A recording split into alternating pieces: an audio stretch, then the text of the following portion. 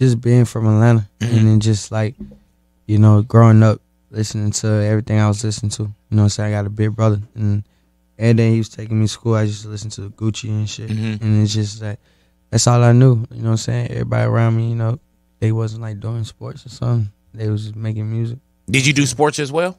Yeah. What's your sport? I used to play basketball. Really though? Good in basketball? Yeah, I was cool. Really though? What did you think about NBA or you just thought like, nah, I'm good where I am right now? I was trying, you know what I'm saying? I was trying to make it out, you know, like everybody was, but, you know, when I got older, you know what I'm saying? Like, I got into what I got into, you know, and then I ended up rapping, you know what I mean?